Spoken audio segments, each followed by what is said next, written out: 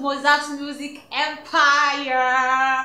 So, I remember Verasax, and this is your tutor Mosax. Today we are still going to be digging on the saxophone. Oh my god, I can't wait. Okay, what to you, Mosax? Alright guys, welcome to our tutorial Tuesday, a series where we teach you musical instruments, music production, videography, photography, everything that goes all the way in making you a professional musician. We'll be teaching it right in this channel. So if you have not subscribed, please make sure you subscribe right now and click the bell by the side so that you will be notified of our classes. Yes, so let's today we will continue our class on the saxophone. Last week we talked about the parts of the saxophone, history of the saxophone, how to take care of the saxophone, and then we now look at the entire saxophone syllabus. If you miss that class, you still have an opportunity. You will see the video right there in this channel.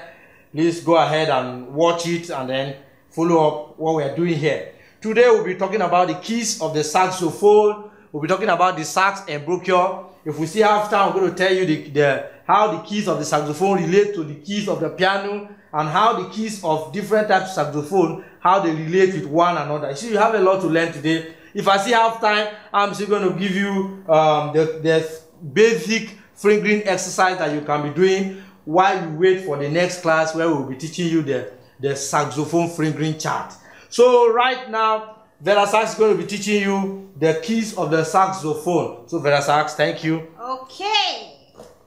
This is the key. Okay, right. Before she continue, let me quickly classify the keys of the saxophone for easy understanding. Okay. We have 5 classes or 5 categories of the keys of the saxophone. One, we're going to be talking about the floor keys. After that, we take you to the low keys. Then we take you to the side keys. Then we take you to the palm keys. And then we take you to the auxiliary keys. Let me go it over again. We have the low key, the floor keys. We have the low keys. We have the side keys. We have the palm keys. And we have the auxiliary keys. Yeah. So Verasax, starting from the floor keys, okay. Can you quickly show us the floor keys of the saxophone? From the floor keys, we have the key B. That's key B. Looking at the floor keys, yes. This is key A. Yes. This is key A. And this is key G. Key G. This is key F.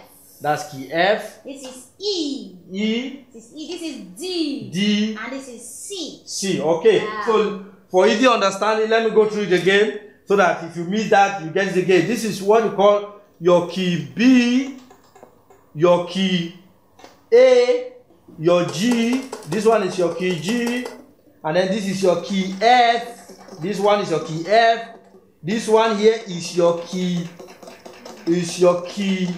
E, and then you have your D, your key D, and you have your key C. Let me continue from up. Let me take it from up. You have your C, you have your D, you have your E, you have your F, you have your G, you have your A, and you have your B. We know this. So let's go. Then you have C, D, E, F, G, A, B. B. That's your floor keys. Very simple keys. Alphabet, letter C to letter B. And then let's quickly look at the low keys. Low keys. Let me use tenor sax. You know, tenor has the low voice. So let me cheat you there. So we have the low keys. The low keys, I still classify the key C as part of the low keys. This is low key, key C. This is your low key E flat, low key E flat. And then on this side of the saxophone, you have the low key B flat, low key B flat. And then inside, you have the B, low key B. And then on this side, towards you here, you have your C sharp. And then let's just add this as your G sharp. Verasax, go through it again if we can see it. We have the... Raise the sax up so that they can see you. This is your... Key C. C. And this is your E flat, low E flat. Yes. Okay. Then on this side. On this side we have your B flat. We have your B. Your B. And we have your C sharp. We have your G sharp. Your G sharp. Don't worry, we're going to give you a kind of a picture on the screen. Okay. Having said that, let's move to the side keys. The side keys, of course, they are at the side of the saxophone. So Verasax, please quickly show us the side keys. Okay. Raise the sax up so that they can see. This is the B flat. On this side, you have the B flat. We have the C. Your C. And then your E. Your key E. All right, let me go through it again. This is your, starting from the lowest part, and then we take it up. We go from your B flat, and then you have your C, and then you have your what? E. Your E. These guys are on the high note.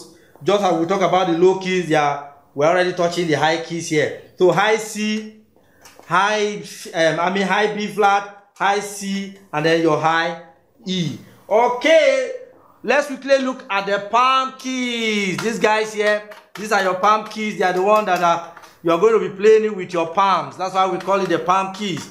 So the sax, every part of your hand is working, even your palms is working, your fingers are working. Okay, so looking at it, Verasax, can you show us the palm keys? We have the D. The key D. High D. High D. Now she's listing it from the behind to the front, behind to the front. Take it alright. Let's go right now. High D. This is your E flat. This is what do you call this? High D. Your D. Your key D. Key D. Your key D. And this is your key E flat. E flat. This is your F. That's your key F. Let me go through it again. This is your from behind. This is your D. This is your E flat, and this is your key F.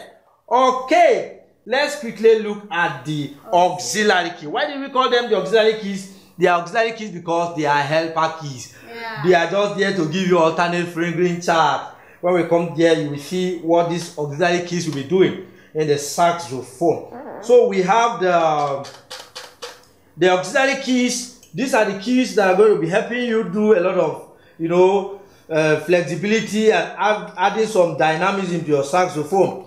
You have the low F sharp. The low F sharp. This, I call it the F sharp. This one here is the high F sharp. They are auxiliary keys. See this guy? They are not the same. This one is just like this.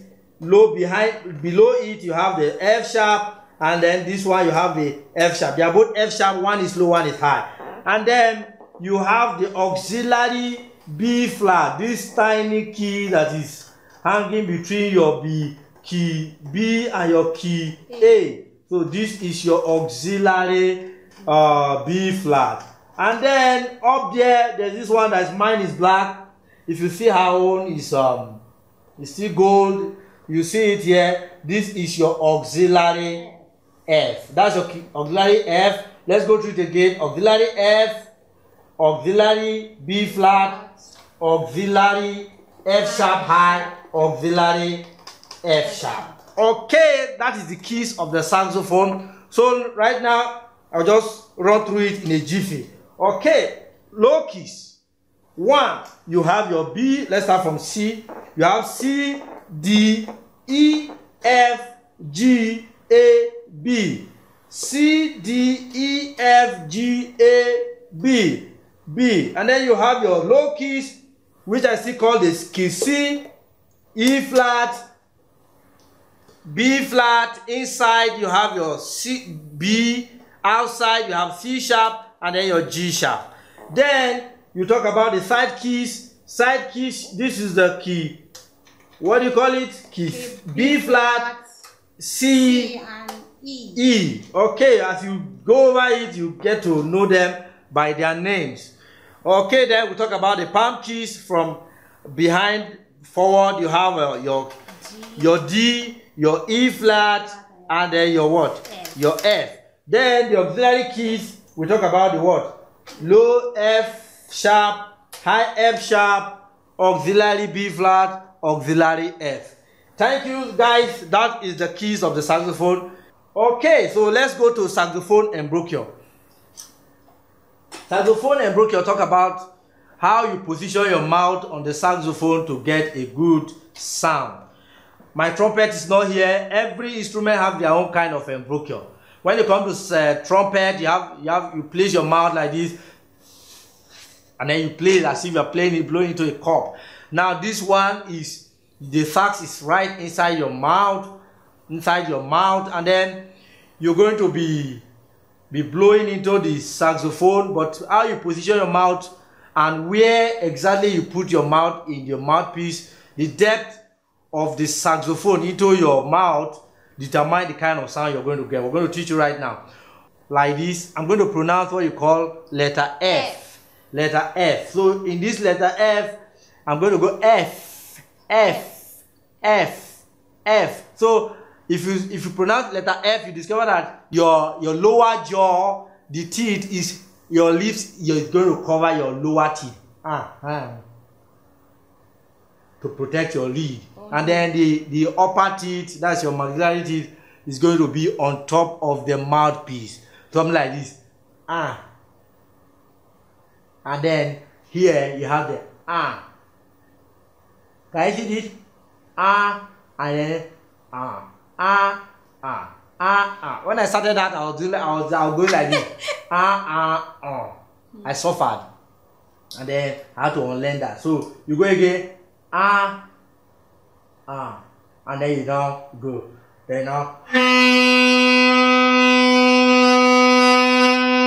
So let's go. Verasax, can you demonstrate that? Okay. No. Gradually. Okay. Your mouth. Look at it. Is there. The lips is under the teeth. Okay. And then the teeth is kind of on top, then covered by these lips. Oh, now let's go. Now it's not about the strength with which you are blowing. What you need is just a good positioning. Don't over tighten your mouth. Don't tighten your mouth too much. Just go then just go. Don't press anything right now. You just go. That's a good sound. If you get now, let's start from the tip. Let's put the sax at the tip. Okay. You're almost going to get no sound. You get no sound. You see, Verasax is not getting any sound.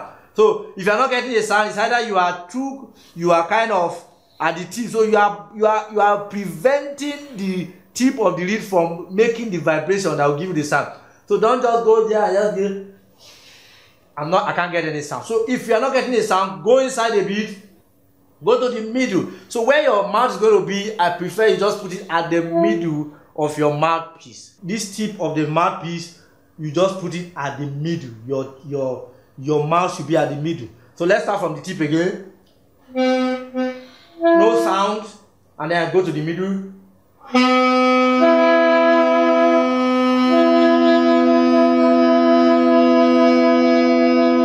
Good sound. If I go deeper, I'm going to get one kind of a sound that looks, wow, it's going to sound louder and louder, and then it may not be that beautiful. So let's go inside. Did you see that? You see what Verasax is getting? So if you're getting this kind of sound, it is because you get too deep inside. So outside you will not get the sound. It's at the middle. Inside, you see that sound, you know, that's what you hear when you see people learning. That's why disturbing the neighborhood. Okay, so you get the saxophone embouchure. So while you are trying to make a sound, watch out and see that you are not at the tip, you are not at the end, you are just like in the middle. Another thing you can do is you don't try to position the sax like this or like this too much. Just try and position the sax a little bit, and then as if you are biting up. Sometimes when you want to get the low C, the low keys, you have to find, you have to, as a beginner, you end up, you can bite up, you can bite down. So let's bite up and see. See? Different sound. If you bite up, so if you bite up, it's going to give you a lower note. I want to get a low note.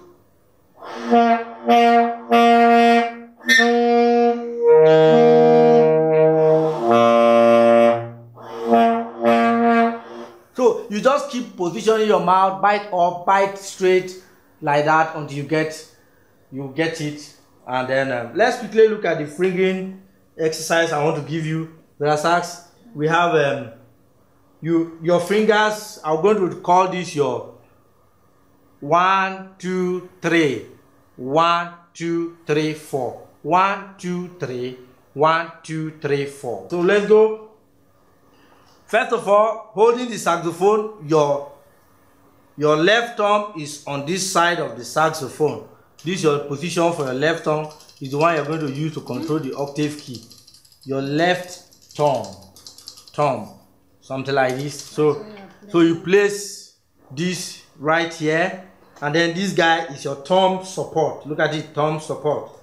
You place your hand on this side, and then you are back. You are there now. So I haven't done that. Position the sax between your that if you are sitting down, but if you are going to be standing, you position your sax. You know, you don't need to just place it by the side or by your side. So that is the position. If you are sitting, you just with the tenor, you know tenor, you can't put it here because you just slide it by the side. This can go this way because it's kind of smaller. Of course, the soprano sax is just straight. So you go 1, 2. This time around, I want you to remove this when you're practicing this. Remove the neck from the body. So, and then keep it somewhere. Keep it somewhere. So you have, for now, I'm going to do it like this because I'm not playing the sax. So my thumb rest, my thumb support. 1. This is your 1, 2, 3. 1, 2, 3, 4. So you go 1, 2. Anything you press, let it remain pressed. So you leave it. Don't remove. Don't do like this. Don't do like this. 1, 2. Add 2. Add 3. Add 1. Add 2. Add 3. Add 4. Release everything and give you 1. Then add 2, 3. 1, 2, 3, 4. You are adding. You're not doing like this. Don't do like this. Make sure anything you press, you keep it pressed. So let's go Verasax. Can you do that? Raise your sax a bit so that you can pick it. 1, 2, 3. 1, 2, 3, 4. Everything is pressed. Hold it tight. Go again. 1. When you are releasing it, let me do it. She's doing like a professional. Let me do it for you so that you understand. So let's go 1, 2, 3. 1, 2, 3, 4. When you release everything, release. Look at it. Wow. Everything is released except 1. So I go again. 1, 2, 3. 1, 2, 3, 4. You have the opportunity of looking at it now, but when you start blowing, you will not be able to see what you are pressing. So you go again. 1, 2, 3. 1, 2, 3, 4. Again. 1, 2, 3. 1, 2, 3, 4. See, everything should be closed. Except when you are going, you release everything once. See? 1, you get 2, 3, 1, 2, 3, 4. Then you go again 1, 2. It means you are not releasing 1. So 1, 2, 3, 1, 2, 3, 4. That's that about that exercise. Do that exercise over and over. You don't need this to do that. So you continue doing it. So let me blow again and see after you've gotten it. You try and see if you can blow what you just practice. So I'm there.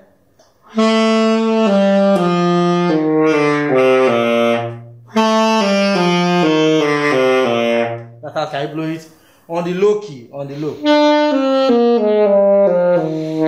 Again.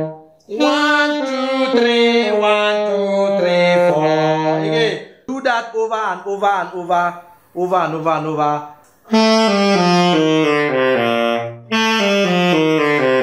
Whichever sax you are using, you should be able to get that. If you are a soprano,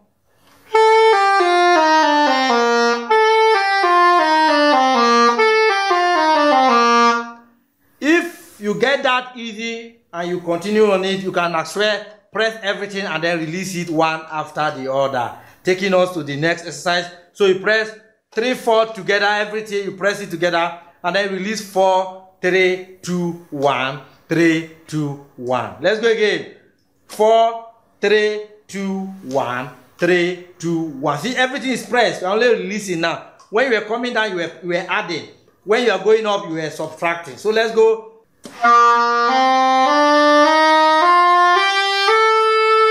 There. 4. Okay, Verasax, let's go. 1, 2, 3, 1, 2, 3, 4. Okay, guys, that is that about the exercise. So continue until you can go and as smooth as you can. Don't make it fast from the beginning. You start from slow to fast until you can go.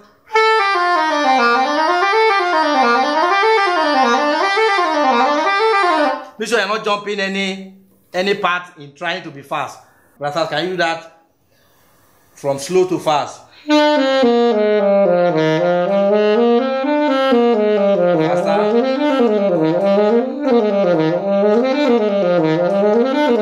Okay, guys, quickly, how come we're not sounding on the same key? You are blowing the same key C, I'm blowing the same key C, but these two sax, if you notice, they sound alike. This one is sounding off. Why? And then if you check it, this is key C on the keyboard. We are on key C on the keyboard. What will this key give you on the sax?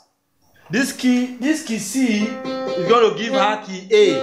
Key A is giving her key C. You see?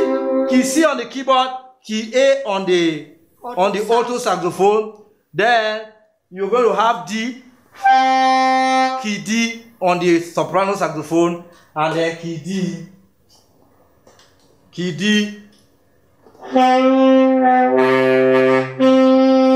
Why is it like that? This is what you call, the tenor saxophone is the B flat instrument, the alto saxophone is an E flat instrument, and then the soprano saxophone is also a B flat instrument. What does it mean? It means this guy is going to be a tone higher from the keyboard. The keyboard is going to be playing key C, and then I will go a tone from key C, you get to your key D. That you have your C, C sharp, D, D sharp, E, F, F sharp, G, G sharp, A sharp, B, and C. For those of you that don't know this, again, key C, your key C, after C you have C sharp, you have your D, you have your D sharp, you have E, you have F, you have your F sharp, your G, G sharp, A sharp, B, and C.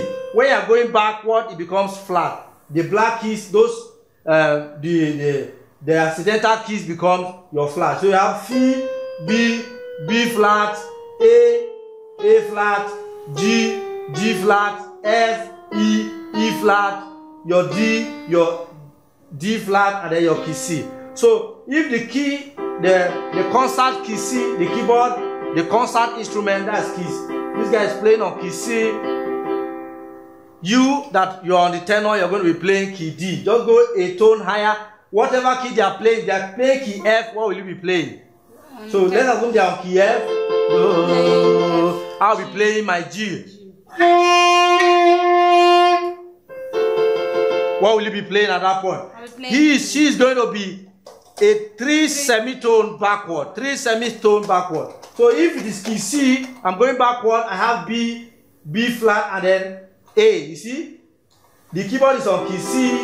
She's going backward 3 semitone. So, or 1.5 tone. So you go B flat, and A. That's why she's on A. What if they are playing key F? What will you be playing? D. She'll be playing key D, in the sense that F, E flat, F, E flat, and then D. She's going to be on key D. So it means if the keyboard is on key F, flow on key, just flow something. That is what? Key D. Key D. So if that they are on key D, I'm going to be on key D.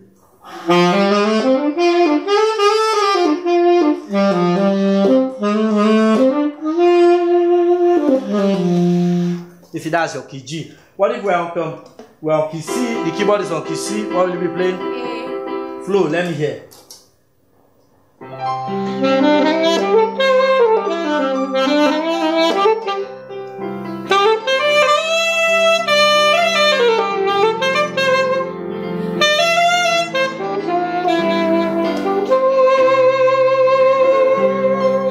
Thank you guys, that's how it goes. I'm going to leave you with kind of a picture. that helps you to understand how this instrument relates. This is an E flat instrument, 3 semitone backward. This is a B flat instrument, a tone forward. This one, the soprano sax is the same thing. Whatever this is blowing is the same thing. Trumpet is also a B flat instrument. That's a B flat instrument. So this guy is B flat, so a tone forward also. Thank you guys. In the next class, we'll take it from there. We're going to, please, as you go, continue to practice this. Don't forget to continue to practice your fingering exercise on key C. Alright guys, see you in the next class. Bye. This is Verasax, I remain Mosax. Please, if you have not subscribed, subscribe to this channel, as we have great things coming your way. God bless you, right? Alright, bye.